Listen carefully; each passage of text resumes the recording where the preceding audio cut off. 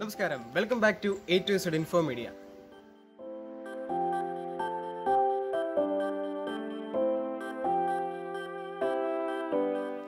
കറുത്ത പൊന്ന് എന്നറിയപ്പെടുന്ന കുരുമുളക് കൃഷിയിൽ ഒട്ടനവധി വിജയഗാഥകൾ രചിക്കുന്ന ഒരു കർഷകനെയാണ് ഇന്ന് ഞങ്ങൾ നിങ്ങളുടെ മുമ്പിൽ അവതരിപ്പിക്കുന്നത്. കൊരുത്തോട്ടുകാരുടെ സ്വന്തം ജോർജ് മാത്യു എന്ന് പറയുന്ന വർക്കിച്ചേട്ടനെയാണ് ഇന്നത്തെ വീഡിയോയിൽ ഞങ്ങൾ നിങ്ങളുടെ മുമ്പിൽ അവതരിപ്പിക്കുന്നത്. ഇപ്പോൾ വർക്കിച്ചേട്ടൻ കുരുമുളക് കൃഷിയിലാണ് ബേസ് ചെയ്തിരിക്കുന്നതെങ്കിലും 2002 വാനില കൃഷിയിൽ ദേശീയ തലത്തിലുള്ള അവാർഡ് നേടാനായിട്ട് വർക്കിച്ചേട്ടന് സാധിച്ചിട്ടുണ്ട് അല്ലേ? അത് എന്തിനായിരുന്നു വാനില കൃഷിയുടെ കൂടുതൽ? വാനില കൃഷിയിലെ പഠനങ്ങൾക്കും അതിലെ ചില കണ്ടെത്തലുകൾക്കും വാനില കൃഷിയിൽ ഒത്തിരി പ്രശ്നങ്ങളുണ്ടായിരുന്നു. അതൊക്കെ എന്താണെന്ന് കണ്ടെത്താനും അത് പരിഹരിക്കാനും അങ്ങോട്ട് സിസ്റ്റം ഡെവലപ്പ് ചെയ്യാൻ കഴിഞ്ഞായിരുന്നു. അതിനാണ്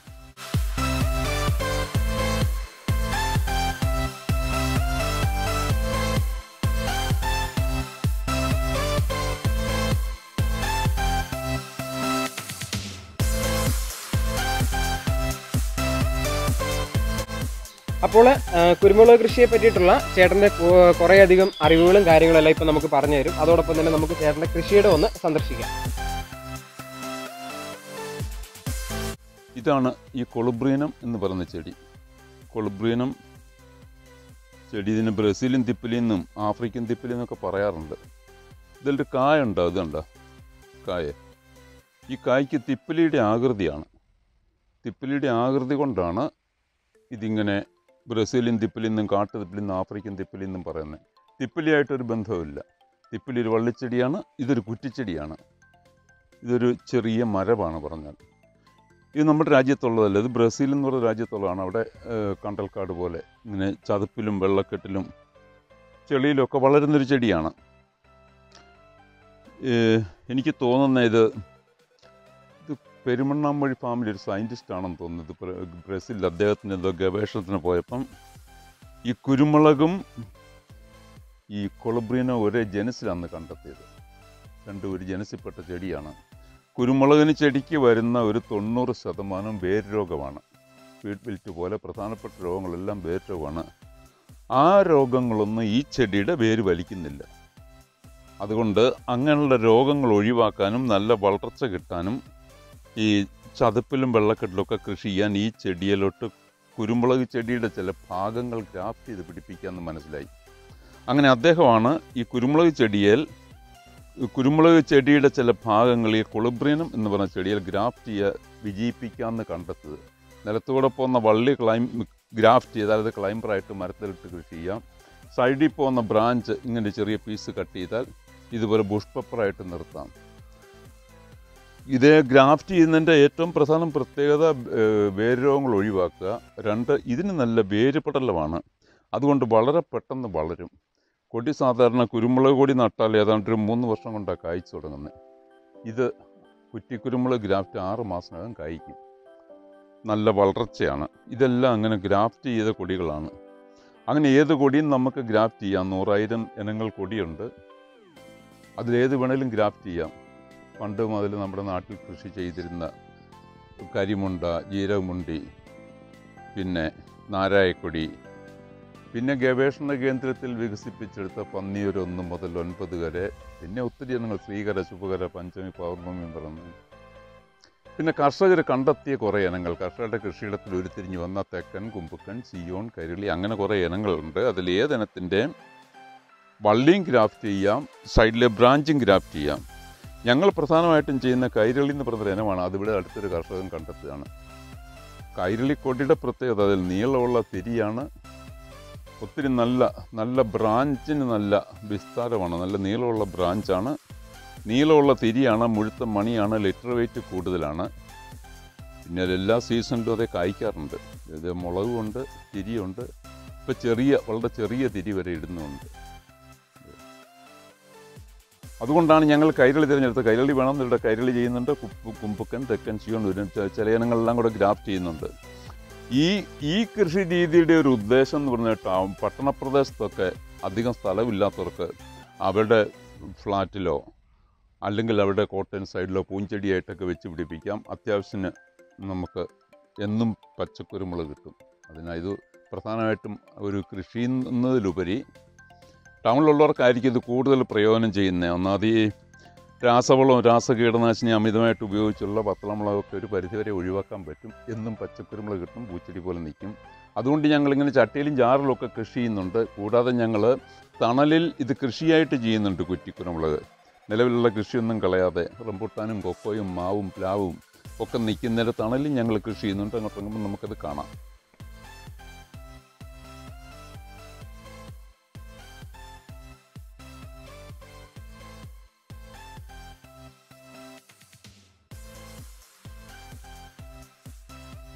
ഞങ്ങളിത് കൃഷി ചെയ്യുന്നുണ്ട് പറമ്പിൽ നേരിട്ട്, ചട്ടിയിലല്ലാതെ മണ്ണിൽ കൃഷി ചെയ്യുന്നുണ്ട്. സാധാരണ തണലിൽ കുരുമുളക് സാധാരണ നന്നായിട്ട് കായ്ക്കാറില്ല. കൈരളി എന്ന ഇനം കുരുമുളക് തണലിലും കായ്ക്കാറുണ്ട്. അത് ഞങ്ങൾ നിലവിലുള്ള കൃഷിയൊന്നും കളയാതെ പറമ്പിൽ ചെയ്തിട്ടുണ്ട്. സാധാരണ കർഷകരുടെ കൃഷിയിടത്തിൽ കാണുന്ന ഈ മാവ്, പ്ലാവ്, റംബൂട്ടാൻ, കൊക്കോ, തെങ്ങ്, ഇങ്ങനെ ഇലിമ്പിയും ഉള്ളാത്ത ഇങ്ങനെയുള്ള എല്ലാ കൃഷിയും നിലനിർത്തിക്കൊണ്ട് അതിൻ്റെ തണലിൽ നമുക്ക് ഈ കൃഷി ചെയ്യാം. അങ്ങനെയാണ് ഞങ്ങളിവിടെ ചെയ്തിരിക്കുന്നത്. ആ കൃഷിയുടെ പ്രത്യേകത നമുക്ക് നിലവിലുള്ള കൃഷി കളയണ്ട, പിന്നെ താങ്ങുമരം വേണ്ട, ഏണി വേണ്ട, പിന്നെ കയറിപ്പറിക്കാൻ ജോലിക്കാരെ ആശ്രയിക്കേണ്ട. ഒരു കുടുംബ കൃഷിയായിട്ട് എല്ലാവർക്കും സഹകരിച്ച് ചെയ്യാവുന്നൊരു കൃഷിയാണ്. അങ്ങനെ ഒത്തിരി സൗകര്യങ്ങളുണ്ട് കേട്ടോ ഈ കൃഷിക്ക്.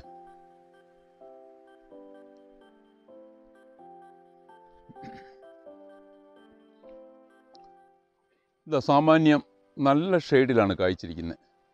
റംബൂട്ടാനും പ്ലാവും ജാതിയും ഒക്കെ നിൽക്കുന്നതിൻ്റെ തണലിലാണ്. ഒട്ടും വെളിച്ചമില്ലാത്തടത്തും കൈരളിക്കൊടി ഒരുമാതിരി ഭേദപ്പെട്ട രീതിയിൽ കായ്ക്കുന്നുണ്ട്. ഇതെല്ലാം കൈരളിയാണ്. 90% കൈരളിയാണ്. 1-2 കുമ്പക്കന്, തെക്കനൊക്കെ 1-2 അതിനിടയ്ക്ക് ഗ്രാഫ്റ്റ് ചെയ്തിട്ടുണ്ട്. ഇത് മുഴുവൻ കൊളബ്രീനിലത്തെ ഗ്രാഫ്റ്റ് ചെയ്തതാണ്. ഏതാണ്ട് ഒരു 25-30 സെൻറ്റ് സ്ഥലത്ത് ഏതാണ്ട് ഒരു 3500ഓളം ചെടി ഗ്രാഫ്റ്റ് ചെയ്തിട്ടുണ്ട്. ഇത്രയും സ്ഥലത്ത് കൊക്കോയും റംബൂട്ടാനും പ്ലാവും എല്ലാം നിലനിർത്തിക്കൊണ്ട് ഒരു ചെടി നമ്മൾ ഗ്രാഫ്റ്റ് ചെയ്ത ചെടി നമ്മൾ നിലത്ത് നട്ട് 6 മാസത്തിനുള്ളിൽ കായ്ച്ചു തുടങ്ങും. കായ്ച്ചു കഴിഞ്ഞ് ഒരു കുറച്ച് കഴിയുമ്പോൾ അതിൻ്റെ ചുവട്ടിൽ നിന്ന് വേറെ കൊളബ്രീനം കിളുത്ത് വരും. അങ്ങനെ കിളുത്ത് വരുന്ന കൊളബ്രീനത്തിൽ നമ്മൾ അല്പം കൂടെ പൊക്കത്ത്, ഇതാ കൊളബ്രീൻ ഇങ്ങനെ കിളുത്ത് വരും.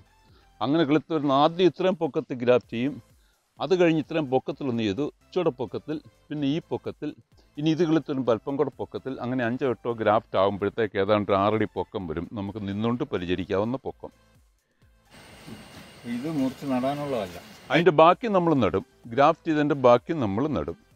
ഗ്രാഫ്റ്റ് ആ കൊടിയെ മാർച്ച് വയ്ക്കുന്ന ഭാഗം നമ്മൾ വേറെ നടീൽ വസ്തുവായിട്ട് ഉപയോഗിക്കും.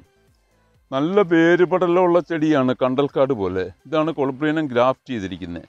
ഇത് ഗ്രാഫ്റ്റ് ചെയ്തിട്ട് അതുകൊണ്ട് 2-3 മാസമാകുന്നു. ഇതിപ്പോൾ അധികം താമസിക്കാണ്ട് കായ്ച്ചു തുടങ്ങും. അതിനാൽ തന്നെ അതിൻ്റെ ചുവട്ടിൽ നിന്നൊക്കെ വേരിറങ്ങുന്നത് കണ്ടോ, വലിയ വേരുപടലമാണ്. കണ്ടൽക്കാട് പോലെ തന്നെ ഇതുകൊണ്ട് വേരിറങ്ങി വരുന്നത്. അതുകൊണ്ടാണ് ഇതിന് പെട്ടെന്ന് ഇത്രയും വളർച്ച കിട്ടുന്നത്. നീളമുള്ള തിരിയാണ്, മുഴുത്ത മണിയാണ്. അതേ മുളകുണ്ടാവും, മുളകുണ്ടാവും, പുതിയ തിരി ഉണ്ടാവും. അതെല്ലാ സമയത്തും അങ്ങനെ തിരി ഉണ്ടായിക്കൊണ്ടേയിരിക്കും. ഏത് സമയത്ത് എപ്പോൾ തിളക്കുമ്പോഴെല്ലാം പുതിയ തിരികൾ ഉണ്ടായിക്കൊണ്ടിരിക്കും. ഇത് പിന്നെ വളരെ അടുത്തടുത്ത് കൃഷി ചെയ്യാം. എങ്ങനെയാണെങ്കിലും അതിലൊക്കെ പഴുത്ത മുളകും ഒക്കെ ഇടയ്ക്കിടയ്ക്ക് ഉണ്ടാകും. നല്ല മുഴുത്ത മുളകാണ്. അതിങ്ങനെ മിക്കവാറും ഒരു 2 മാസം കൂടുമ്പോൾ നമുക്ക് ഇത് നല്ല മുളകിന് നല്ല വലിപ്പമുണ്ട്. ഇതല്ലേ, നല്ല വലിപ്പമുള്ള മണിയാണ്. അതിനേക്കാളും കുറച്ചുകൂടെ വലിപ്പമുണ്ട്. 25 സെൻറ്റിമീറ്റർ വരെ നീളമുള്ള തിരികൾ ഇവിടെ ഉണ്ടാകാറുണ്ട്. മരത്തിലിട്ട് കൃഷി ചെയ്യേണ്ടവർക്ക് മരത്തിലിട്ട് കൃഷി ചെയ്യാം. ഇതിൻ്റെ ഗ്രാഫ്റ്റിംഗ് ഒക്കെ വളരെ ലളിതമാണ്. നമ്മളിങ്ങനെ ഒരു ചെടി ഗ്രാഫ്റ്റ് ചെയ്ത് കഴിഞ്ഞാൽ ചുവട്ടിൽ നിന്ന് കയറി വരുന്ന കൊളബ്രീനത്തിൽ ഇത്രയും പൊക്കത്തിൽ വീണ്ടും ഗ്രാഫ്റ്റ് ചെയ്തു. ഇവിടെ ഒരെണ്ണം കൂടെ ഗ്രാഫ്റ്റ് ചെയ്തു. അടുത്ത കൊളബ്രീനത്തിൽ ഇത്രയും പൊക്കത്തിൽ ഗ്രാഫ്റ്റ് ചെയ്തു. നമുക്ക് ഇവിടുന്ന് ഒരു പീസ് മുറിച്ചിങ്ങോട്ട് ഗ്രാഫ്റ്റ് ചെയ്യാം. 15 സെന്റിമീറ്റർ അകലത്തി മതിയല്ലേ? 10-15 സെൻറ്റിമീറ്റർ വ്യത്യാസമാണെങ്കിൽ ഒരു ഇത്രയും പൊക്കത്തിലായി കഴിഞ്ഞാൽ അല്ലെങ്കിൽ പിന്നെ ഗോവണി വേണം. ഇതിപ്പോൾ നിന്നുകൊണ്ട് നമുക്ക് പരിചരിക്കാവുന്നൊരു പൊക്കം. അതാ ഒരു 6 അടിയൊക്കെ ഉദ്ദേശിക്കുകയാണെങ്കിൽ പ്രത്യേകം ജോലിക്കാരെ നിർത്താണ്ട് വീട്ടിലേക്ക് തന്നെ അതിൻ്റെ വിളവെടുപ്പും പരിചരണങ്ങളും നടത്താൻ പറ്റും. അതതിൻ്റെ ഒരു പ്രത്യേകത. ജോലിക്കാരെ ആശ്രയിക്കാതെ ചെയ്യാമെന്നുള്ളതാണ്. പിന്നെ ഇത് മറ്റ് കൃഷിയൊന്നും കളയേണ്ട. അതൊരു എല്ലാ ജൈവവൈവിധ്യം നിലനിർത്തിക്കൊണ്ട്, എല്ലാ കൃഷിയും നിലനിർത്തിക്കൊണ്ട് രാസവളങ്ങളോ രാസകീടനാശിനിയോ ഒക്കെ ഉപയോഗിക്കാൻ നമുക്ക് തീർത്തും ജൈവ രീതിയിൽ ചെയ്യാൻ പറ്റും. ഞങ്ങൾ പച്ചച്ചാണകം കടലപ്പിണ്ണാക്കൊക്കെ കലക്കിൻ്റെ ചുവട്ടിൽ ഒഴിക്കുന്നുണ്ട്. കരികലയും ചപ്പ് ചവറിട്ട് മൾച്ച് ചെയ്യാറുണ്ട്.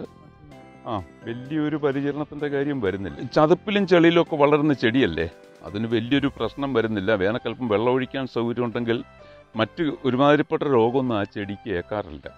വേനൽക്ക് വെള്ളം ആവശ്യമാണ്, അതാണൊരു പ്രശ്നമുള്ളത്.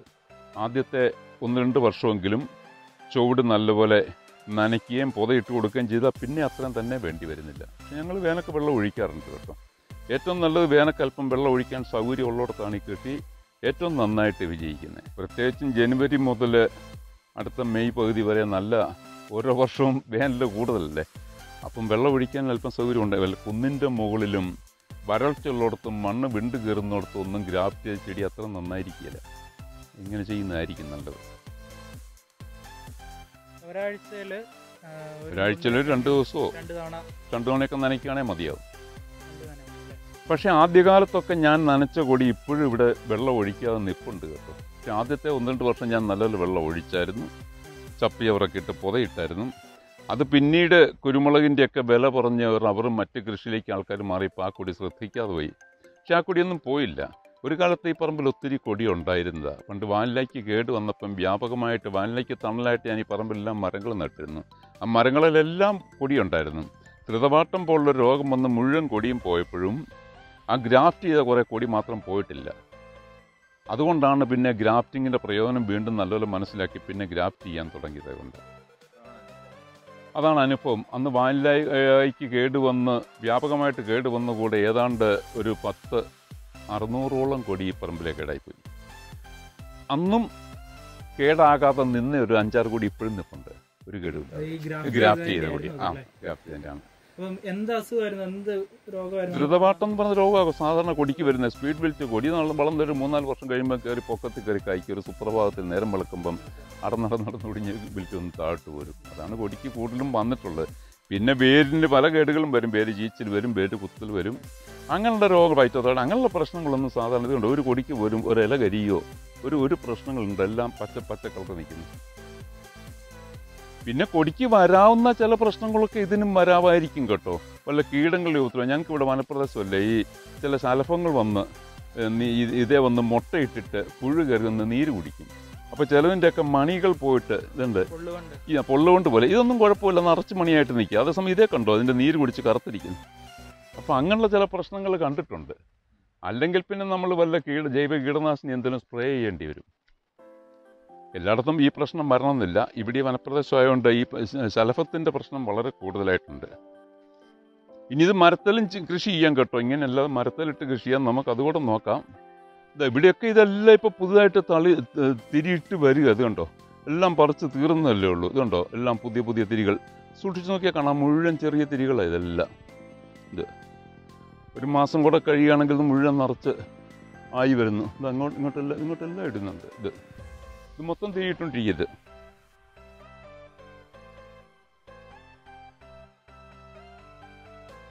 ഇതാ തെക്കൻ എന്ന് പറയുന്ന കൊടി മരത്തെ കിടക്കുന്നത്. തെക്കൻ ഈ കൊലകൊലയായിട്ടുണ്ടാകുന്നത്.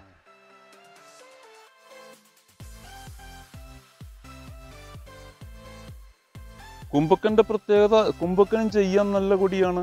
കുംഭക്കൻ 2003 പ്രസിഡന്റ് അവാർഡ് കിട്ടിയൊരു കൊടിയാണ്. ഈ മുറിഞ്ഞവഴിയടുത്ത് ചെറുപള്ളി കൊടുത്ത വർഗീസ് എന്ന് പറയുന്ന കുമ്പക്കൽ വർഗീസ് എന്ന ആൾ കണ്ടെത്തിയൊരു കൊടിയാണ്. നല്ല കൊടിയാണ്, കേട് കുറവാണ്. അതിന് പൊള്ളുവണ്ടിൻ്റെ ഉപദ്രവം കുറവാണ്. അത് തിക്കായിട്ട് മണി പിടിക്കുന്നുണ്ട്. പിന്നെ ചെയ്യാവുന്നൊരു കൊടിയത് ഞാൻ മരത്തിലിട്ടിരിക്കുന്നൊരു പോസ്റ്റെ കാണിക്കാം. അതാകുമ്പോൾ നിങ്ങൾക്ക് അതിൻ്റെ ആ ഓളിയം മനസ്സിലാകും. ഇത് ഒരു ആസ്ബറ്റോസ് പൈപ്പിൽ കൈരളി കൊടി ഇട്ടിരിക്കുന്നതാണ്.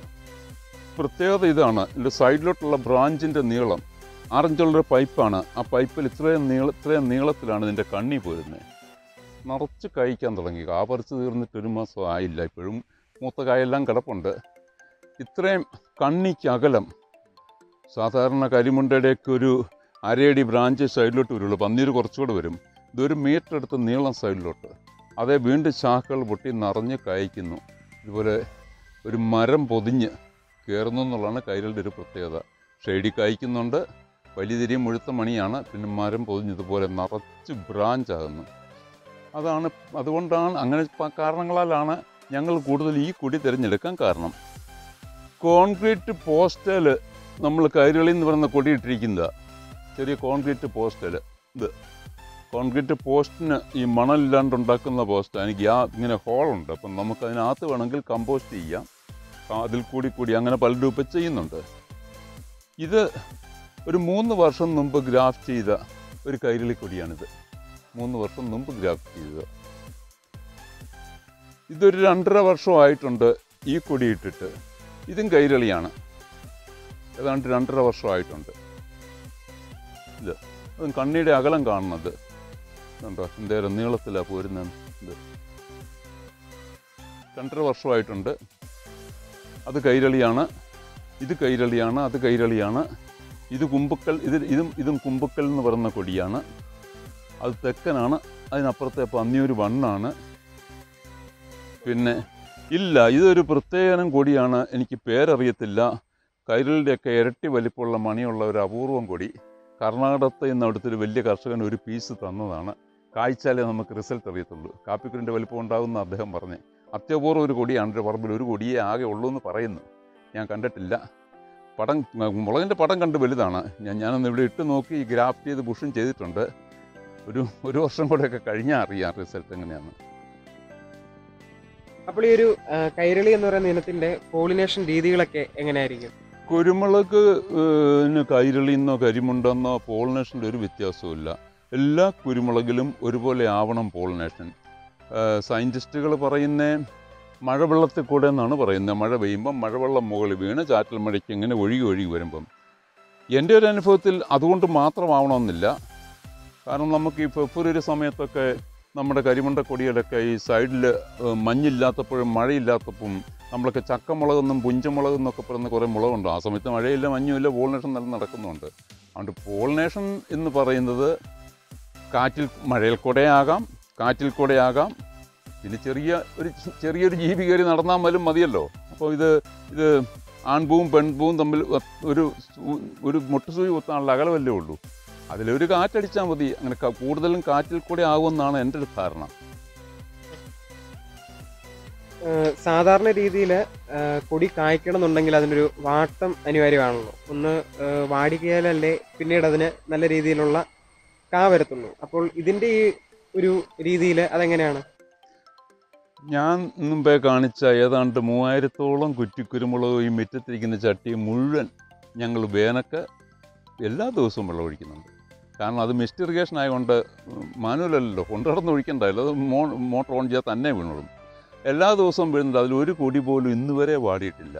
ചട്ടിയിലേക്ക് ചെറിയ വാട്ടം കണ്ട അന്ന് ഞങ്ങൾ വെള്ളിക്കും. ആ കൊടിയെല്ലാം സമൃദ്ധമായിട്ട് കായ്ക്കുന്നുണ്ട് ഇത്രയും വർഷമായിട്ട്. അതുകൊണ്ട് കൊടി വാടിയാലേ കായ്ക്കുന്നു എന്നൊരു കാഴ്ചപ്പാടിനോട് എനിക്ക് വിയോജിപ്പുണ്ട്. ഞങ്ങളിവിടെ ചെയ്യുന്ന പണ്ട് കാർന്നമാരുടെ കാലം മുതലേ പറഞ്ഞു വരുന്നതാണ് കൊടി നല്ല വാടി ഇലയൊക്കെ പൊഴിഞ്ഞ് ജൂൺ മാസത്തെ പുതുമഴ പെയ്തിട്ട് തളത്ത് കായ്ക്കുന്നു. ഇവിടെ കൊടി എപ്പോൾ തിളക്കുന്നോ അന്നേരം എല്ലാം കായ്ക്കുന്നുണ്ട്. ഒട്ടും വാടുന്നില്ല. അതുകൊണ്ട് വാടണം എന്നുള്ള ഒരു നിർബന്ധം ഉണ്ടോ എന്ന് എനിക്കിന്നും മനസ്സിലായിട്ടില്ല. ഈ കൊടിയൊക്കെ ഏതാണ്ട് 20-25 വർഷം മുമ്പ് ഞാൻ ഗ്രാഫ്റ്റ് ചെയ്തത് പന്നിയൂർ 1. ഇത് കൊളുബ്രിയനോ ഈ ചെടി. ഈ കാണുന്നത് ഇവിടെ ഒരു ഇത്രയും നീളത്തിൽ ഒരു മുട്ട് അന്ന് പന്നിയൂർ 1-ൻ്റെ ഒരു പീസ് കൊണ്ട് ഏതാണ്ട് 24 വർഷങ്ങൾക്ക് മുമ്പ് ഞാനിവിടെ ഗ്രാഫ്റ്റ് ചെയ്തതാണ്. അത് പിന്നെ എരമ്പും കയറി ശ്രദ്ധിക്കാതെ കിടക്കുകയായിരുന്നു. കാരണം അങ്ങനത്തെ ആവശ്യമില്ലായിരുന്നല്ലോ. കാരണം ഇതാരും ശ്രദ്ധിക്കുന്നില്ല. പിന്നീട് ഇപ്പം ഈ കൊളുബ്രീനത്തിനും ഗ്രാഫ്റ്റിങ്ങിനും പ്രത്യേകത വന്നപ്പോൾ ആൾക്കാർ കാണാൻ വേണ്ടി ഞാനിപ്പോൾ അതിൻ്റെ എരമ്പെല്ലാം കളഞ്ഞൊന്ന് തെളിച്ചിട്ടുണ്ട്.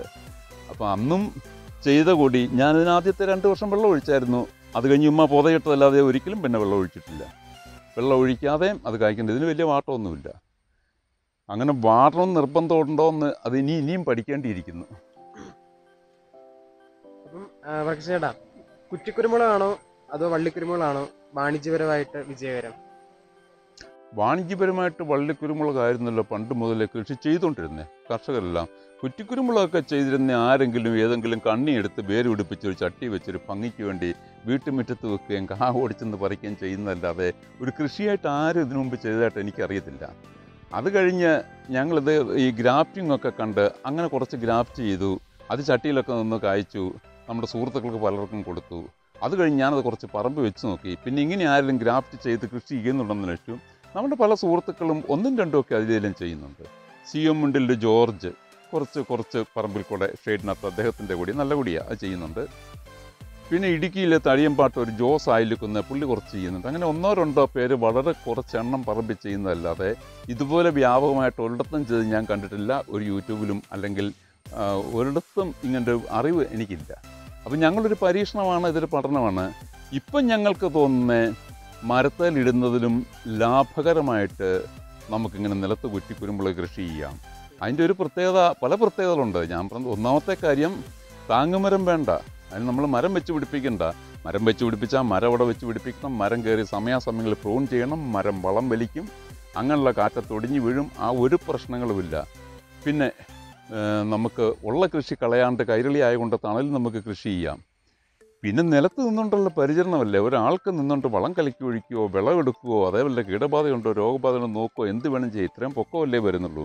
പിന്നെ തേയില പോലെ അടുത്തടുത്ത് വെക്കാം. നമ്മൾ കണ്ട ഏതാണ്ട് 25 സ്ഥലത്ത് ഏതാണ്ട് 3500ഓളം ചെടിയാണ് ചെയ്തിരിക്കുന്നത്. മരത്തേലിട്ടാൽ എത്ര മരം ചെയ്യാൻ പറ്റും? അത് മരത്തിൽ കയറിപ്പറിക്കാൻ ആൾ വേണം, ഏണി വേണം. ഇന്ന് ഒരു മരത്തേലേക്ക് പറിച്ച ആ പണിക്കാരന് കൊടുക്കാനുള്ളതേ ഉള്ളൂ കേട്ടോ. ഇതാകുമ്പോൾ ഇതൊന്നും വേണ്ട, നേരം കണ്ട്. പിന്നെ അത് വർഷത്തിലൊരിക്കലാണ് കായ്ക്കുന്നത്. ജൂൺ മാസത്തിൽ കുരുമുളക് എല്ലാം കൂടെ തളർത്ത് കായ്ച്ച് അടുത്ത ഡിസംബർ ജനുവരിയിലാണ് കാ പറിക്കുന്നത്. ഇത് നമുക്ക് 2 മാസം കൂടുമ്പോൾ നമുക്ക് പറിക്കാൻ പറ്റും. അങ്ങനെ വലിയ മേന്മ നോക്കുമ്പം തീർച്ചയായിട്ടും കുറ്റിക്കുരുമുളക് ലാഭകരമായിട്ട് പറമ്പ് കൃഷി ചെയ്യാം.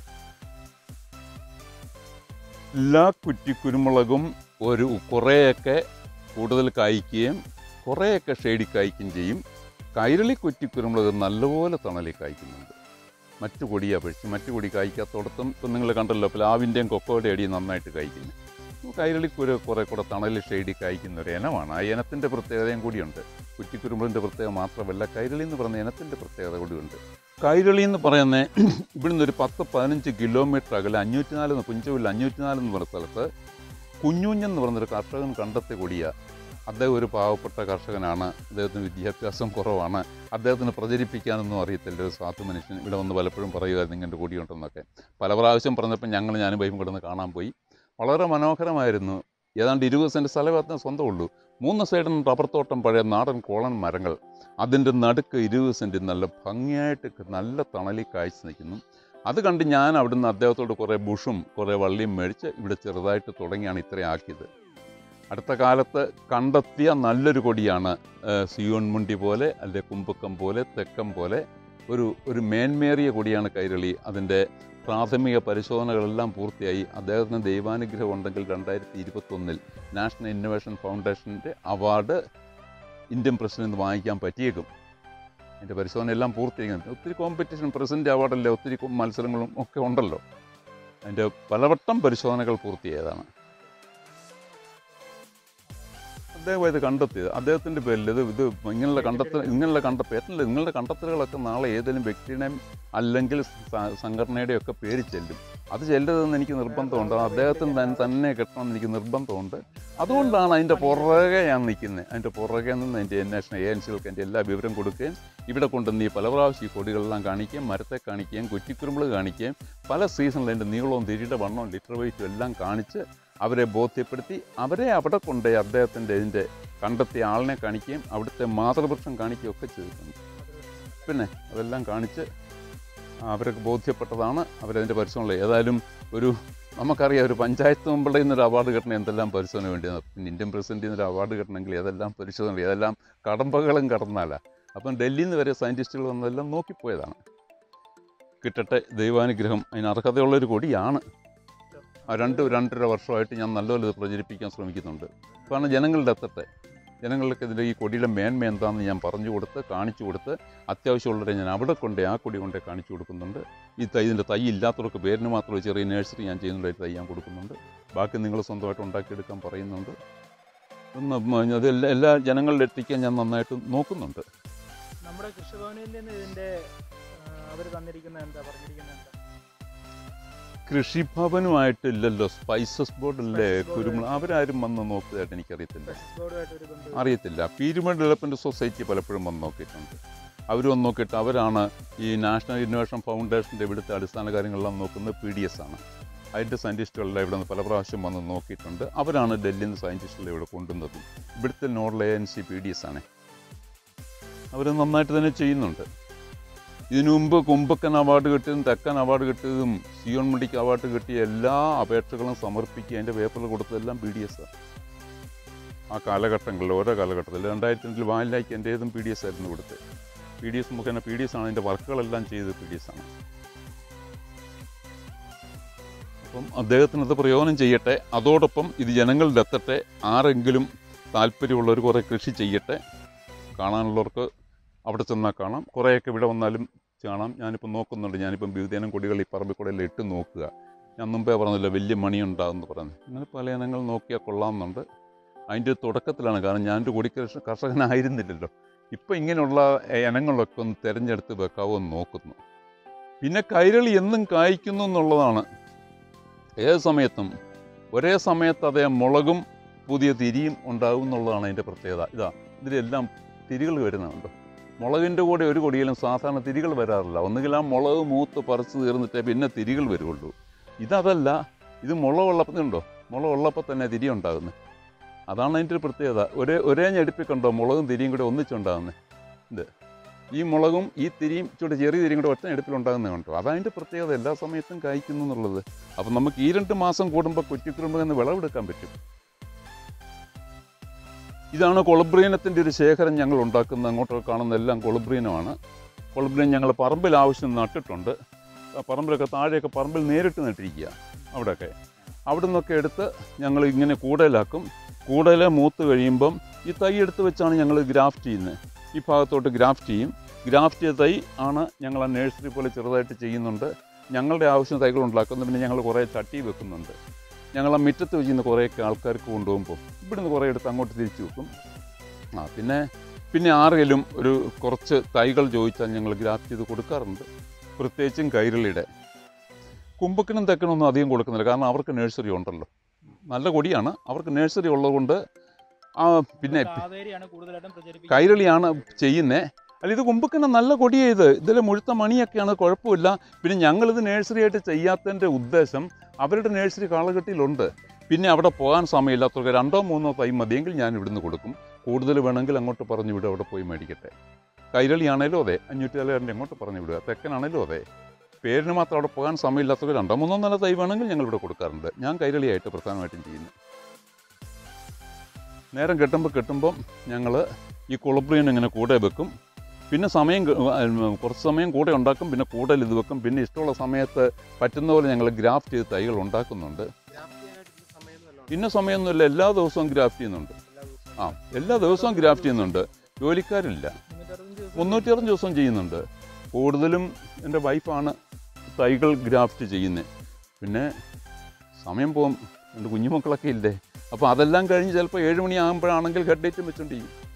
ഒരു മണിക്കൂർ 1.5 മണിക്കൂർ ഹെഡ് ലൈറ്റ് വെച്ചുകൊണ്ട് 8 മണി 9 മണിയൊക്കെ ഇരുന്ന് രാത്രി ചെയ്യും. പകൽ പറ്റുമ്പോൾ പകലും നോക്കും.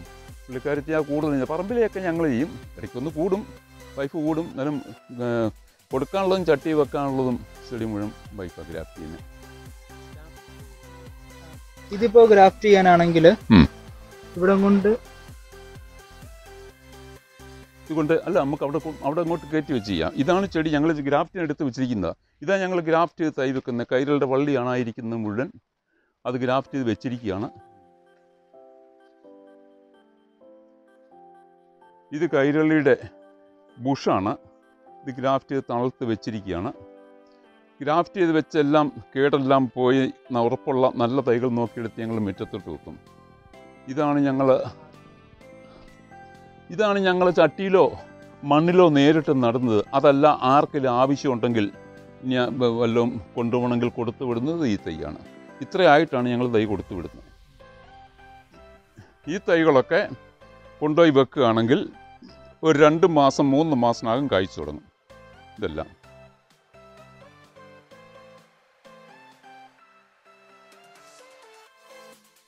ഇതിൽ 2 മാസം 3 മാസത്തിന് മുന്നേ കായ്ക്കും. കായലെ തിരിയെല്ലാം ഞങ്ങൾ അടത്തിക്കളയും. ഇതിലൊക്കെ സൂക്ഷിച്ച് നോക്കുകയാണെങ്കിൽ ഇപ്പോഴും ഏതെങ്കിലുമൊക്കെ തിരി ആയി തുടങ്ങിക്കാണും. ഇത്രയായാൽ മതി തിരിയാകാൻ. തിരി നുള്ളിക്കളയണമെന്നുണ്ടോ? തിരി നുള്ളിക്കളയുകയാണെങ്കിൽ ചെടിക്ക് ഇച്ചോട്ട് വളർച്ച കിട്ടും. ഒരു 6 മാസം 5 മാസം ആകുമ്പോഴത്തേക്ക് കായ്പ്പിക്കുക നല്ലത്. ഇത്രയുള്ള കൂടി കായ്പ്പിക്കാതിരിക്കുക നല്ലത്. കണ്ണി ഗ്രാഫ്റ്റ് ചെയ്യുകയാണെങ്കിൽ 2-3 മാസം അത് തിരി ഉണ്ടാവും. അതുകൊണ്ട് ഞുള്ളിക്കളയുകയാണെങ്കിൽ ചെടി ഇച്ചോടെ വളർച്ച കിട്ടും. ഒരു 3-4 മാസമൊക്കെ ആയി. ഇച്ചിരി ശാഖകളൊക്കെ അന്ന് പടർന്നിട്ട് ഗ്രാഫ്റ്റ് ചെയ്യുക, അല്ല എന്നിട്ട് അതിൽ തൈ ഇടുകയായിരിക്കും നല്ലത്. ഇതെല്ലാം കുറ്റിയാണ്. ഇത് ഈ കാണുന്നതെല്ലാം കുറ്റി കുരുമുളകാണ്. താഴെ ഇരിക്കുന്നത് ക്ലൈംബറാണ്, ഈ മരത്തിൽ ഇടാൻ വള്ളി. ഇതെല്ലാം കുറ്റിക്കുരുമുളകാണ് ചെയ്യുന്നത്. അപ്പുറത്ത് താഴെ മാത്രം ഇരിക്കുന്ന വള്ളി. നമുക്കിത് ഗ്രാഫ്റ്റിംഗ് ഒന്ന് കാണാതെ. ഇതാണ് ഈ കൊളുബ്രീനം എന്ന് പറയുന്ന ചെടി കൂടെ നട്ടുപിടിപ്പിക്കുന്നത്. ഇത് തണ്ട് മുറിച്ച് നട്ടതാണ്. ഒരു മുട്ടടിയിലും ഒരു മുട്ട് മുകളിലായിട്ട് നട്ടുപിടിപ്പിച്ചിരിക്കുന്നതാണ്. അവിടുന്ന് സൈഡിൽ നിന്ന് പൊട്ടിക്കിളുത്ത് ഇതൊരു 6 മാസമായിട്ടുണ്ട് ഈ കൂടയ്ക്കകത്ത് നട്ടിട്ട്. ഇനി നമ്മളിത് ഗ്രാഫ്റ്റ് ചെയ്യുകയാണെങ്കിൽ, ഗ്രാഫ്റ്റ് ചെയ്യുന്നതിന് മുന്നിലായിട്ട് നമ്മൾ സാധാരണ ചെയ്യുന്ന ഈ വേണ്ടാത്ത വേര് വല്ലതും പുറത്തുള്ളതൊന്ന് കട്ട് ചെയ്ത് കളയും. ഒരു തുണി കൊണ്ട് ഒന്ന് തുടയ്ക്കും. കാരണം ഇതെല്ലാം ചാണകവെള്ളമൊക്കെ കലക്കി ഒഴിക്കുന്നതല്ലേ. പിന്നെ ഒന്ന് ക്ലീൻ ആയിട്ടിരിക്കാൻ ഒന്ന് തുടച്ച് റെഡിയാക്കുക. തുടച്ചെല്ലാം റെഡിയാക്കിയിട്ട് കൈകൊണ്ട് നമ്മളൊന്ന് പിടിച്ച് വളച്ച് നോക്കും. ഇതിൻ്റെ മൂപ്പ്, ഇവിടെ മൂപ്പ് കൂടില്ല, തടി മൂത്ത് പോയി. ഇത് വലിയ കുഴപ്പമില്ല. അവിടെ ചെയ്യാം, ഇവിടെ ചെയ്യാം, ഇവിടെ ആകാം. ഇങ്ങോട്ടാകുമ്പോഴത്തേക്ക് എളുപ്പമായിപ്പോയി. ഇവിടെ നിന്ന് തീർത്ത് പിടിക്കാൻ ചാൻസ് കുറവാണ്. അപ്പം വല്ല ചതുപ്പിലോ വെള്ളക്കെട്ടിലോ കൃഷി പൊക്കി ചെയ്യണമെങ്കിൽ സ്വല്പം കൂടെ വളർന്നു കഴിയുമ്പോൾ, ഇവിടെ മൂത്ത് കഴിയുമ്പോൾ ഇത്രയും പൊക്കത്ത് ചെയ്യാം. മഴക്കാലത്ത് വെള്ളപ്പൊക്കത്തൊക്കെ വെള്ളം കയറുന്നിടത്താണെങ്കിൽ പൊക്കി വേണേൽ ചെയ്യാം. ആലപ്പുഴയിലൊക്കെ കൊണ്ടുവന്ന് പൊക്കി ചെയ്ത് കൊണ്ടുപോകാറുണ്ട്. ഇനിയിപ്പം നമ്മൾ ഈ ഭാഗത്തുനിന്ന് ഗ്രാഫ്റ്റ് ചെയ്ത് കാണിക്കാം. ഈ ഭാഗത്ത് നമ്മൾ ഗ്രാഫ്റ്റ് ചെയ്യാൻ ഉദ്ദേശിക്കുന്നത് ഈ മുട്ടിൻ്റെ തൊട്ട് താഴെ വെച്ച് നമ്മളിത് മുറിക്കും. ആദ്യമേ ചെയ്യുന്നത് മുറിച്ചിട്ട് അപ്പം തന്നെ ഇതിൻ്റെ ഇലകൾ നീക്കം ചെയ്യും. ഇത് പിന്നെ സൈഡിലെ ബ്രാഞ്ചും ഇലകളും എല്ലാം കൂടെ കട്ടുകളയും. ഇത് അടുത്ത നടീൽ വസ്തുവായിട്ട് നമ്മൾ ഉപയോഗിക്കും. നടീൽ വസ്തുവിന് ഇത്രയും നീളത്തിൻ്റെ ആവശ്യമില്ല. ഒരു മുട്ടും മണ്ണിനടിയിലും ഒരു മുട്ടും മണ്ണിന് മുകളിലും വെച്ച് നമ്മളിതിനെ മുറിക്കും. ഇങ്ങനെ ഇതൊരു നടീൽ വസ്തുവാണ്. ഇതിവിടെ ഇത്രയും ഭാഗം മണ്ണടിയിലും ഇത്രയും ഭാഗം മണ്ണുമുള്ളതായിട്ട് കൂടെല്ലാം മണ്ണിൽ നേരിട്ടോ നടാം. നട്ട് ഇവിടെ വേര് പിടിച്ച് ഇവിടെ നിന്നൊരു കിളിപ്പ് പൊട്ടി ഇതുപോലെ തൈയാണെങ്കിൽ 6 മാസം സമയമെടുക്കും. അത് ഒരു നടീൽ വസ്തു.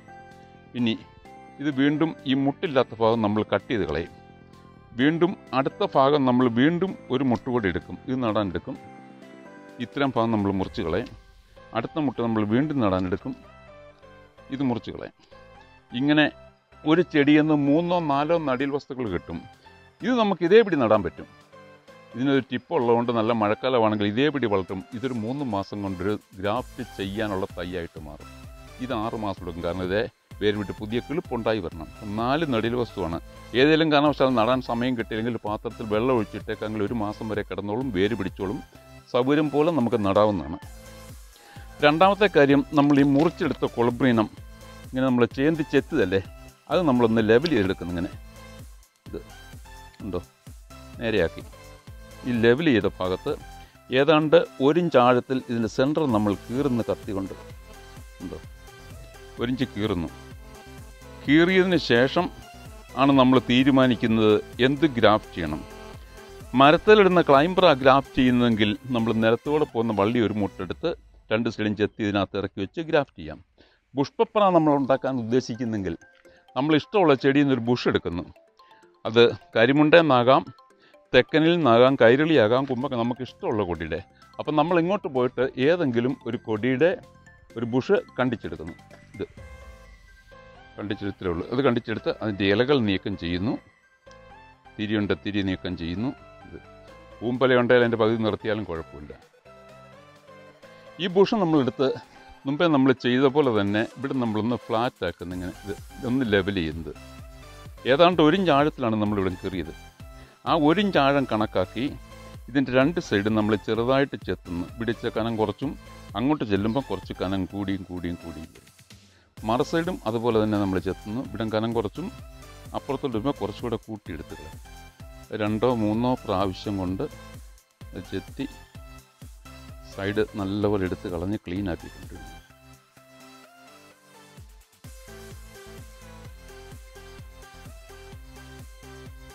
കാസ്റ്റ് നോക്കുമ്പം കോടാലി പോലെ ആപ്പ് പോലെ ടേപ്പറായിട്ടിരിക്കും. കാണാവോ? 2 സൈഡും. ഈ ഭാഗം നമ്മൾ ഈ 1 ഇഞ്ച് കീറിയ അതിനകത്ത് ഇറക്കി വെക്കുന്നു. ഇത് ബഡ്ഡിങ് ടേപ്പ് എന്ന് പറഞ്ഞ് പ്ലാസ്റ്റിക് നമുക്ക് വാങ്ങിക്കാൻ കിട്ടും. ഇത് വലിയുന്നത്.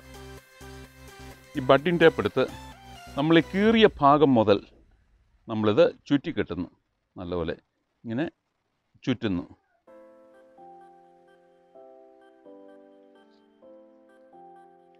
അതാ മുകളിൽ വരെ, വലിയ ബലത്തിനല്ല, എന്നാൽ തീർത്തയച്ചിട്ടല്ല കേട്ടോ. ഇത് മുകളിൽ വരെ ചുറ്റി മുകൾ ഭാഗത്ത് വന്നു കഴിയുമ്പം നമ്മൾ ഈ കീറിയോ മുറിച്ച ഈ ടോപ്പ് സഹിതം അവിടെ കവർ ചെയ്ത് നമ്മൾ ചുറ്റുന്ന അല്പം കൂടെ ബലത്തിന് വലിച്ച് ഇതുണ്ട്.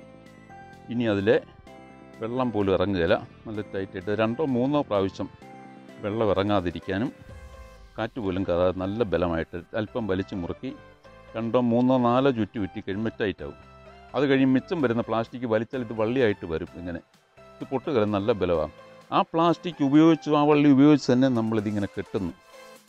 ഇത് താഴെ വരെ നമ്മൾ ഈ കൊളുബ്രീനം കീറിയതും കൊടിച്ചെത്തിയതുമായ ഭാഗം കൂടിച്ചേരാൻ വേണ്ടി അല്പം ബലത്തിന് അല്പം വലിച്ചു മുറുക്കിയാണ് ഇത് താഴോട്ട് ചുറ്റുന്നത്.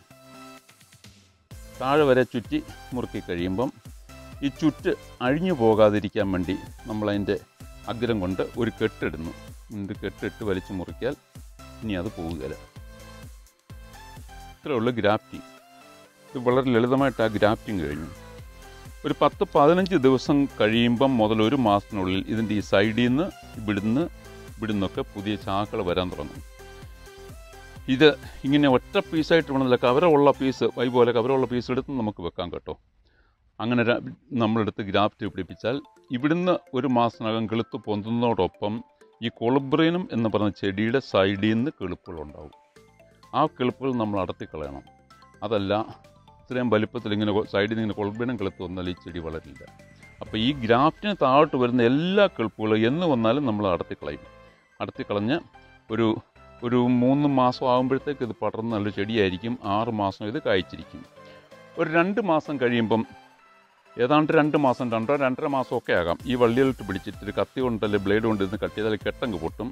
ഈ പ്ലാസ്റ്റിക് അഴിച്ചു മാറ്റി കഴിയുമ്പം ഇതെല്ലാം നല്ലപോലെ യോജിച്ചിരിക്കും. ഇത് നമ്മൾ അല്പം മഴയത്തിരുന്നാലും കുഴപ്പമില്ല. പക്ഷെ ഞങ്ങളിവിടെ മഴയില്ലാത്ത വെക്കുന്നത്, പക്ഷേ പറമ്പിൽ ചെയ്യുന്നുണ്ട് ഞങ്ങൾ. ഫീൽഡിൽ ചെയ്യുമ്പോൾ മഴ പെയ്യുമല്ലോ, അവിടെ നമുക്ക് കവർ ചെയ്യാൻ പറ്റില്ല. ഇത് ഞങ്ങൾ താഴത്തോട്ട് വെച്ചേക്കും. അവിടെ നിന്ന് കേടുപാടെല്ലാം തീർത്ത് ഇങ്ങോട്ട് എടുത്തു വെക്കുന്ന തൈകളാണിത്.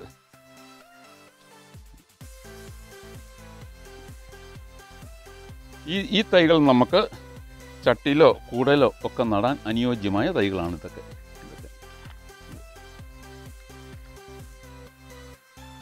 ഈ തൈകളുടെ കെട്ടി ഞാൻ അഴിച്ചു കാണിക്കാൻ നോക്കിക്കോളൂ. ഒരു പിച്ചാത്തി കൊണ്ട് ഇങ്ങനെ പിടിച്ചിട്ട് ഈ കെട്ടങ്ങോട്ട് പൊട്ടിക്കും. ഉണ്ടോ? കെട്ട് പൊട്ടിച്ചു കഴിഞ്ഞാൽ ഇത് ഈ വള്ളി അങ്ങ് അഴിച്ചു കളയാം. നമ്മൾ ചുറ്റി കെട്ടിയ പോലെ തന്നെ അഴിച്ചു മാറ്റാം.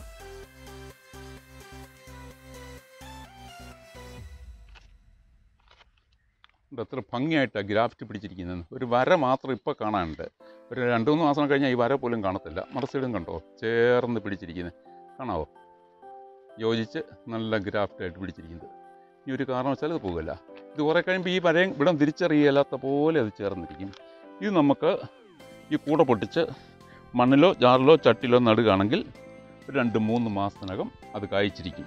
അങ്ങനെ 3 മാസം മുതൽ 6 മാസം വരെ 1 വർഷം വരെയൊക്കെ ആയ ചട്ടികളാണ് ഇവിടെ ഇരിക്കുന്നത്, ഈ കായ്ച്ചിരിക്കുന്നത്. കോളിഫ്ലവറിന്റെ ഇതെന്ന് വരുന്ന പൊട്ടിക്കൊളുത്ത് വരുന്നില്ലേ, അത് നമ്മൾ എടുക്കുന്നത് അതിപ്പോൾ മുതൽ ഇതാ ഗ്രാഫ്റ്റ് വെച്ചിരിക്കുന്ന തയ്യലിട്ട് നോക്കിക്കോളൂ. എപ്പം ഗ്രാഫ്റ്റ് ചെയ്താലും അതിൽ പുതിയ കിളിപ്പുകൾ ഉണ്ടാകാം. ഇതിപ്പോൾ ഇന്ന് ഗ്രാഫ്റ്റ് ചെയ്ത തൈ നമ്മളിങ്ങോട്ട് വെച്ചു. നമ്മളിപ്പോൾ 2 ദിവസം മുതൽ പിന്നെ ഇതിൻ്റെ ചുവട്ടിൽ നടന്നിങ്ങനെ നോക്കുക എവിടെയെങ്കിലും കിളിപ്പുണ്ടോന്ന്. കിളിപ്പുണ്ടെങ്കിൽ ഉള്ള കിളിപ്പ് അടർത്തിക്കളയാം. ഉദാഹരണത്തിന് ഇതുണ്ടോ കിളിപ്പ് വരുന്നത്, ഇതുകൊണ്ടോ കിളിപ്പ് വരുന്നത്, ഇതുകൊണ്ടോ കിളിപ്പ് വരുന്നത്.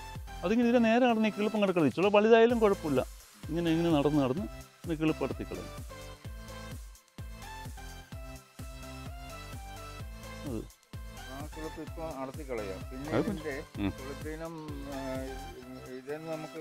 അല്ല, അത് വീണ്ടും ഞാൻ ഗ്രാഫ്റ്റ് ചെയ്യാന്ന് പറഞ്ഞാൽ ഈ ചെടിയുടെ ഉള്ളിൽ നിന്നും 1 ഇഞ്ച് മാറി ഈ തണ്ടെന്നല്ലാതെ വേറെ പൊട്ടിക്കിളുത്ത് വരും. വേറെ അത് വേണമെങ്കിൽ ഗ്രാഫ്റ്റ്, അത് ഞാൻ ചട്ടി കാണിക്കാം. അങ്ങനെ രണ്ടാമത് നമ്മൾ ഗ്രാഫ്റ്റ് എന്ന് ഉദ്ദേശിക്കുന്നത്. ഇത് നമ്മളിപ്പോൾ നടാൻ പറ്റിയില്ലെങ്കിൽ നടാൻ വെറുതെ വെക്കണ്ട കേട്ടോ. ഇതൊരു ബക്കറ്റ് വെള്ളം ഒഴിച്ചിട്ടേക്കെങ്കിൽ 1 മാസം വരെ അവിടെ കിടക്കും.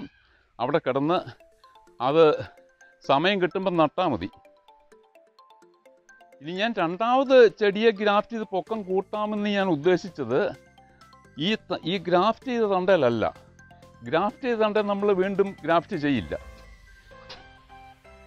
ഒരു ചെടി നമ്മൾ നട്ട് കഴിഞ്ഞാൽ അതിന് ചുവട്ടിൽ നിന്ന് വേറെന്ന് പൊട്ടിക്കിളുക്കും. ഇത് പുതുതായിട്ട് പൊട്ടിക്കിളുക്കുന്ന ആ ചെടിയെന്നല്ല, ആ ചെടിയെന്ന് വന്ന് അടത്തിക്കളയും. ഇത് വേറൊരു ചെടി അതിൻ്റെ സൈഡിൽ നിന്ന് മാറി വേറെ നിന്നുണ്ടാകുന്നതാണ്. അങ്ങനെ വേറെ നിന്ന് വരുന്ന ചെടിയിൽ നമുക്ക് ഒന്നിൽ കൂടുതൽ ഗ്രാഫ്റ്റ് ചെയ്യുക, എത്ര വേണേലും ചെയ്യാം. ഇത് നമ്മൾ ഇതിലൊക്കെ അങ്ങനെ ചെയ്തിട്ടുണ്ട്. ഇതിവിടെ ഒരു ഗ്രാഫ്റ്റ് ചെയ്തു, അത് പടർന്ന് കായ്ച്ചപ്പോൾ നമ്മൾ അടുത്ത കൊളബ്രീനം പൊട്ടി ഇവിടെ കയറി ഇച്ചിരി പൊക്കത്ത് ചെയ്തു. അതും പടർന്ന് കായ്ക്കാൻ തുടങ്ങി. ഇനി ഇവിടുന്ന് വീണ്ടും കൊളബ്രീനം പൊത്തേക്ക് വരുമ്പോൾ നമുക്ക് ഇത്രയും പൊക്കത്ത് വേണമെങ്കിൽ വീണ്ടും ഇതേന്നൊരു പീസ് മുറിച്ച് ഗ്രാഫ്റ്റ് ചെയ്യാം, ബാക്കി നടുകയും ചെയ്യാം. അങ്ങനെ നമുക്ക് പൊക്കി ഏത് പൊക്കം വേണേൽ കൊണ്ടുവരാം. അങ്ങനെ കൊണ്ടുവന്നതാണ് നമ്മൾ പറമ്പിൽ 5 വട്ടം ഗ്രാഫ്റ്റായിട്ട് നിൽക്കുന്നത്.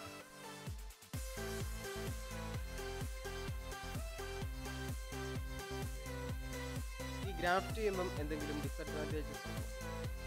ഗ്രാഫ്റ്റ് ചെയ്യുമ്പോൾ നമുക്ക് വരാവുന്നൊരു ബുദ്ധിമുട്ട്, ഒന്ന് ഈ നമ്മുടെ ഇന്ത്യയിലുള്ള ചെടിയല്ല, ഇത് ചതുപ്പിലും വെള്ളക്കെട്ടിലും വളരുന്നൊരു ചെടിയാണ്. അതിന് കുറച്ച് വെള്ളം വേണ്ടതാണ്. അതുകൊണ്ട് ഗ്രാഫ്റ്റ് ചെയ്യുന്ന കൊടിക്ക് വെള്ളം വേണ്ടി വരും. ആഴ്ചയിൽ 2 ദിവസത്തിലും വെള്ളം ഒഴിക്കാൻ സൗകര്യമുള്ളിടത്തെ ഗ്രാഫ്റ്റ് ചെയ്ത കൊടി നല്ലപോലെ വിജയിക്കാറുള്ളൂ. വലിയ കുന്നിൻ്റെ മുകളിലും വരൾച്ച ഉണ്ടാകുന്നിടത്തും മണ്ണ് വിണ്ട് കയറുന്നിടത്തും ഗ്രാഫ്റ്റ് ചെയ്ത കൊടി വിജയിക്കാൻ ചാൻസ് കുറവാണ്. ചിലപ്പോൾ അത് ഉണങ്ങിപ്പോകാം. ആദ്യത്തെ 1-2 വർഷമൊക്കെ നല്ലപോലെ സംരക്ഷിച്ച് വെള്ളമൊഴിച്ച് ഒക്കെ ഇട്ട് പുതയിടുകയാണെങ്കിൽ ഒരു പക്ഷേ നിന്നേക്കാം. എന്നാലും അത് വെള്ളം വേണ്ട ചെടിയാണ്. അതുപോലെ തന്നെ ഗുണമുണ്ട്. വെള്ളക്കെട്ടിലും ചതുപ്പിലും പടിഞ്ഞാറൻ പ്രദേശത്തൊക്കെ നമുക്കത് കൃഷി ചെയ്യാം, അഴുകി പോവുകയില്ല. വെള്ളക്കെട്ടിലാണല്ലോ നിന്ന് വളർന്നോളൂ. അതെ, അങ്ങനെ അതിൻ്റെ ഗുണമുണ്ട് ദോഷമുണ്ട്. അപ്പോൾ ഈ ഒരു സാധാരണ രീതിയിൽ വള്ളി കുരുമുളകിലാണോ അതേപോലെ ഗ്രാഫ്റ്റ് ചെയ്യുന്നതിലാണോ കുറ്റിക്കുരുമുളകിലാണോ ഏറ്റവും കൂടുതൽ ലൈഫ് സ്പാൻ ഉള്ളത്? ഇതൊരു പുതിയ സിസ്റ്റം അല്ലേ. കുറ്റിക്കുരുമുളക് സാധാരണ വേര് പിടിപ്പിച്ച് ചട്ടിയിലൊക്കെ വെക്കുന്നതല്ലാതെ ഗ്രാഫ്റ്റ് ചെയ്ത് ഇങ്ങനെ ദീർഘകാലം ഇത് കൃഷിയായിട്ട് ആരും ചെയ്തതായിട്ട് എനിക്കറിയത്തില്ല. ഞങ്ങൾക്ക് ഈ കൃഷിയിൽ ഇത്രേ അനുഭവമുള്ളൂ. 2-3 വർഷത്തെ ആയുള്ളൂ ഞങ്ങൾ ഇത് തുടങ്ങിയിട്ട്. പക്ഷേ മരത്തിൽ ഞങ്ങൾ വള്ളി ഗ്രാഫ്റ്റ് ചെയ്തിട്ടുണ്ട്. ഏതാണ്ട് ഒരു 20 വർഷങ്ങൾക്ക് മുന്നൽ, 24 വർഷങ്ങൾക്ക് മുന്നൽ ഞങ്ങൾ ഗ്രാഫ്റ്റ് ചെയ്ത കൂടി ഇവിടെ നിൽപ്പുണ്ട്. അതിനിന്ന് വരെ കേട് കണ്ടിട്ടില്ല. നമ്മുടെ പല സുഹൃത്തുക്കളുടെ പറമ്പിലും 10, 20, 25 വർഷമായ ചെടി ഗ്രാഫ്റ്റ് ചെയ്ത് ഞാൻ പ്രശ്നമില്ലാതെ നിൽക്കുന്നതിനെ കണ്ടിട്ടുണ്ട്. പിന്നെ കുറ്റിക്കുരുമുളക് അത്രേ ഒരു അനുഭവമുള്ളൂ. കുറ്റിക്കുരുമുളക് ഗ്രാഫ്റ്റ് ചെയ്യാൻ തുടങ്ങിയിട്ട് ഞങ്ങളൊരു 3 വർഷം കഷ്ടിച്ചേ ഉള്ളൂ. ഇന്ന് വരെ അതിൻ്റെ പ്രശ്നം കണ്ടില്ല. മരത്തിൽ 20 വർഷമായിട്ട് നിൽക്കുന്ന സ്ഥിതിക്ക് കുറ്റിക്കുരുമുളകായിട്ടും ദീർഘകാലം നിൽക്കും എന്നാണ് പ്രതീക്ഷ. വലിയൊരു പ്രശ്നങ്ങൾ ഉണ്ടാവാൻ സാധ്യത ഞാൻ കാണുന്നില്ല. പിന്നെ കൃഷിയിൽ ലാഭകരമായിട്ട് ചെയ്യുന്നത് ഏതായാലും വലിയ മരത്തിൻ്റെ പൊക്കത്തിൽ വരെ കയറി അത്രയും ഇതിന് ഏതായാലും വരികയില്ല. പക്ഷേ ഇത് തേയില പോലെ അടുത്തടുത്ത് വെക്കാം. മരമാണെങ്കിൽ 4 മരം വെക്കണം, എന്തേലും സ്ഥലം വേണം. ഇതല്ല, ഇത് വളരെ ചുരുങ്ങിയ സ്ഥലത്ത് തേയില പോലെ അടുത്തടുത്ത് വെക്കുന്നതുകൊണ്ട് ഇതായിരിക്കും കുറച്ചുകൂടെ ലാഭകരം എന്നാണ് എനിക്ക് തോന്നുന്നത് കേട്ടോ. കുറ്റിക്കുരുമുളകായിരിക്കും ലാഭകരം. അല്പം വെള്ളം ഒഴിക്കാൻ സൗകര്യവും ഒരു സെമി ഷെയ്ഡൊക്കെ ഉള്ളിടത്തുള്ള കൃഷികളെ അതൊക്കെ ചെയ്യാൻ അതായിരിക്കും ലാഭകരം. പിന്നെ ഇതിനൊക്കെ കൂടുതൽ പഠിക്കേണ്ടിയിരിക്കുന്നു കേട്ടോ. ഇനി ഇതിപ്പോൾ ഞങ്ങളൊരു മോഡൽ ഇല്ലാണ്ട് ചെയ്തതല്ലേ, അപ്പം അതിൻ്റെതായ കുറവുകളും പ്രശ്നങ്ങളും ഒക്കെ ഉണ്ട്. ഇത് കണ്ടിട്ട് ഇനി ചെയ്യുന്ന ആൾക്ക് ചിലപ്പോൾ ഇതിനകത്തെ പ്രശ്നങ്ങളൊക്കെ വല്ല കുറവുകളുണ്ട്, അതൊക്കെ പരിഹരിച്ചിട്ട് കുറേ കൂടെ നന്നായിട്ട് ചെയ്യാൻ പറ്റിയത്. ഈ ഒരു കുരുമുളക് കൃഷിയുടെ വളപ്രയോഗവും കാര്യങ്ങളൊക്കെ എങ്ങനെയാണ്?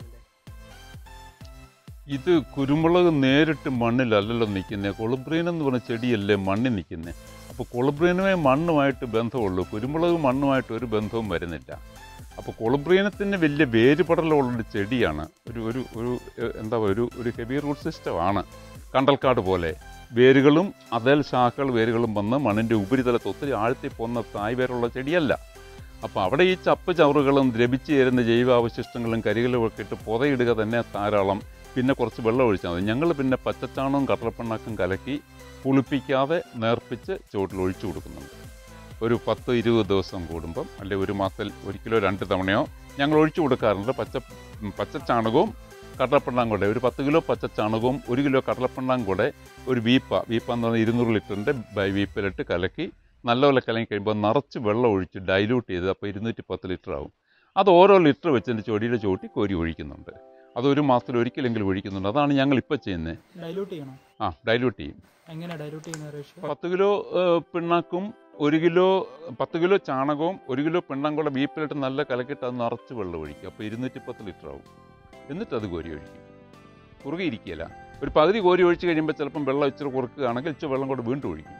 ഒഴിച്ചിട്ട് ഒന്നുകൂടെ കലക്കിയിട്ട് അത് കോരി ഒഴിക്കും. തെളി മാത്രമേ ഒഴിക്കുള്ളൂ. ഇത് ഭക്ഷ്യ ഉപയോഗത്തിനല്ലേ ജൈവരീതി ചെയ്യുന്നതാണ് നല്ലത്. ഇനി ആർക്കെങ്കിലും രാസവളം ചേർക്കണം നിർബന്ധം ഉണ്ടെങ്കിൽ എനിക്കെതിർപ്പില്ല കേട്ടോ. അത് സ്പ്രേ ചെയ്യുകയോ ചോട്ടൊഴിക്കുകയോ ഒക്കെ ആകാം. കുരുമുളകിന് അങ്ങനെ പലരും കൃഷി ചെയ്യാറുണ്ട്. ഏതായാലും ഈ മാരകമായ രാസവളങ്ങളും രാസകീടനാശിനി ഉപയോഗിച്ചുണ്ടാക്കുന്ന വത്തളമുളകിൽ നിന്ന് ഒരു പരിധി വരെയെങ്കിലും ഈ കുറ്റിക്കുരുമുളക് മാറ്റം ഉണ്ടാക്കും. പിന്നെ സ്പൈസസിലെല്ലാം ഒത്തിരി മാറ്റം വന്നില്ലേ. ഇപ്പം പുതിയ രീതിയിൽ കുക്കിംഗ് തുടങ്ങിയല്ലോ. ഇപ്പം ഫിഷോ ഡക്കോ മീറ്റോ ഒക്കെ പച്ചയിഞ്ചിയും പച്ചക്കുരുമുളകും വെളുത്തുള്ളിയും കൂടെ ചേർത്ത് സ്വന്തമായിട്ട് പേസ്റ്റ് ഉണ്ടാക്കി അരച്ച് ഗ്രില്ല് ചെയ്യുകയോ ഒക്കെ ചെയ്യുന്ന നല്ല വിഭവങ്ങൾ ഏത് റിസോർട്ടിനും ഏത് ഹോട്ടലിലും കിട്ടും. അതുകൊണ്ടാണല്ലോ കുരുമുളക് നാടായ വയനാട്ടിൽ നിന്ന് ചില സീസണിൽ ഇവിടെ പച്ചക്കുരുമുളക് വാങ്ങിക്കാൻ ആൾക്കാർ വരാറുണ്ട്. കിട്ടാത്ത സമയത്ത് ഇതെന്നും കിട്ടുമല്ലോ. അപ്പോൾ നമുക്ക് ശീലങ്ങളിലൊരു മാറ്റം വരുത്താം. നമ്മുടെ ഭക്ഷണങ്ങളിൽ നമുക്ക് കുരുമുളക് ചേർക്കാം, വത്തളമുളക് കുറയ്ക്കാം. എന്തെങ്കിലും തരത്തിലുള്ള ഇൻസെക്ടിസൈഡ്സ് ഉപയോഗിക്കുന്നുണ്ടായിരുന്നു? ഇല്ല, ഞങ്ങൾക്കിവിടെ വന്ന് കണ്ട ചില പ്രശ്നങ്ങൾ എന്ന് കണ്ടത് ഈ മീലിബഗിൻ്റെ ഉപദ്രവം കണ്ടായിരുന്നു. മീലിബഗ് അതിൻ്റെ പ്രശ്നം കണ്ടു. അപ്പോൾ ഈ വേപ്പ് കൊണ്ടുള്ള എന്തെങ്കിലും പ്രശ്നങ്ങൾ സ്പ്രേ ചെയ്യുക. വേപ്പെണ്ണ നിറപ്പിച്ചോ സോപ്പ് അതിന് ചേർത്തോ അങ്ങനെ എന്തെങ്കിലുമൊക്കെ സ്പ്രേ ചെയ്യേണ്ടി വരും. അങ്ങനെ വല്ലതും കീടങ്ങളുടെ ഉപദ്രവം വന്നാൽ എന്തെങ്കിലും ചെയ്യേണ്ടി വരും. ജൈവമാകാം രാസമാകാം, എന്തെങ്കിലും ചെയ്യേണ്ടി വരും. അല്ലാതൊരു കേടെന്ന് പറയാൻ കണ്ടില്ല. പിന്നെ ഈ ജാറിനകത്ത് നിറച്ച് ചാണകമൊക്കെ കഴിഞ്ഞ് വെള്ളം കെട്ടിക്കിടന്നാൽ പ്രശ്നങ്ങൾ കണ്ടിട്ടുണ്ട്. അതിനകത്ത് മണ്ണരെല്ലാം ചത്തുപോയൊക്കെ പ്രശ്നമുണ്ട്. അങ്ങനെ വെള്ളം കെട്ടിക്കിടക്കാതെ ജാറിലോ ചട്ടിലോ ചെയ്യുന്നെങ്കിൽ സൈഡിൽ ഹോൾ ടച്ച് മീതി വരുന്ന വെള്ളം ഒഴുകിപ്പോകാൻ സൗകര്യം കൊടുത്തേക്ക്. അല്ലാതെ വലിയൊരു കേടോ പ്രശ്നമോ കണ്ടില്ല. എല്ലാം ഒരുമാതിരി പച്ചച്ചാ നിൽക്കുന്ന ഒരു ഇല പോലും പോയി. അങ്ങനത്തെ വലിയ പ്രശ്നം ഇന്നുവരെ കണ്ടിട്ടില്ല. അപ്പോൾ ഈ ഒരു കുരുമുളക് കൃഷിയിലേക്ക് ഇറങ്ങുന്നവരോട് എന്താണ് വർക്കിച്ചേട്ടന് പറയാനുള്ളത്? കുരുമുളകിൻ്റെ നാടല്ലായിരുന്നു നമ്മുടെ കേരളം. ഇവിടെ വിദേശീയർ വന്നത് തന്നെ ഈ കുരുമുളകും സ്പൈസസും വാങ്ങിക്കാനായിരുന്നല്ലോ. ഇപ്പം റബ്ബറിൻ്റെ ആ അതിപ്രസരം വന്ന പിന്നെ ഇതെല്ലാം നിന്നുപോയി. നമ്മുടെ അമൂല്യങ്ങളായ മരങ്ങൾ മുഴുവൻ വെട്ടിപ്പറിച്ച് കളഞ്ഞ് കുടിയിടാൻ മരവും ഇല്ല. ആ കൃഷിയും പോയി. വീണ്ടും റബ്ബർ വീണ്ടും കുറേ കൂടെ താഴ്ന്നപ്പോഴാണല്ലോ ഇപ്പോൾ കുരുമുളക് തുടങ്ങുന്നത്. എല്ലാവരും വീണ്ടും കുരുമുളക് ചെയ്യുക, ഉള്ള സ്ഥലത്ത് നന്നായിട്ട് കൃഷി ചെയ്യുക. നമ്മുടെ നാടിന് പറ്റിയൊരു കൃഷിയാണ്. താങ്ങുമരത്തിലിട്ട് ചെയ്യാവുന്നവർ അങ്ങനെ ചെയ്യുക. കൊളുക്കുമ്പിളത്തെ ഗ്രാഫ്റ്റ് ചെയ്തോ ചെയ്യാതെയോ കുറ്റിക്കുരുമുളക് ചെയ്യാവുന്നവർ അങ്ങനെ ചെയ്യുക. ഒന്നും പറ്റാത്തവർ സ്വന്തം വീട്ടുപയോഗത്തിന് 4 ചട്ടിയിലെങ്കിലും മുറ്റത്ത് 4 ജാറിലെങ്കിലും വെച്ച് പിടിപ്പിക്കുക. വിവിധ ഇനങ്ങൾ നിലവിലുള്ള ഒത്തിരിയേറെ നല്ല ഇനം കുരുമുളക് ഇനങ്ങളുണ്ട്. അവയിൽ ഏതെങ്കിലുമൊക്കെ ഗ്രാഫ്റ്റ് ചെയ്ത് നമ്മുടെ ചെറിയ ചട്ടിയിലോ ജാറിലോ ഒക്കെ മുറ്റത്ത് വെക്കുക. ഓടിച്ചെന്ന് നമ്മുടെ ആവശ്യത്തിന് എല്ലാ ദിവസവും നമ്മുടെ ഭക്ഷ്യ ആവശ്യത്തിനുള്ള മുളക് എല്ലാ ദിവസവും നമുക്ക് പറിക്കാൻ കിട്ടും. അതുകൊണ്ട് എല്ലാവരും കുറേയെങ്കിലും, പ്രത്യേകിച്ച് ടൗണിലുള്ളവർക്ക് ഫ്ലാറ്റിലുള്ളവർക്കൊക്കെ ചിലപ്പോൾ സ്ഥല സൗകര്യം കാണുകയില്ല. അങ്ങനെ സ്ഥലം ഇല്ലാത്തവർ ചട്ടിയിലോ ജാറിലോ നിങ്ങളുടെ പൂച്ചെടിയോടൊപ്പം കുറേ കൃഷി ചെയ്യുക. സ്ഥലമുള്ളവർ സ്ഥലത്തും കൃഷി ചെയ്യുക. എല്ലാവരും നന്നായിട്ട് കൃഷി ചെയ്യട്ടെ.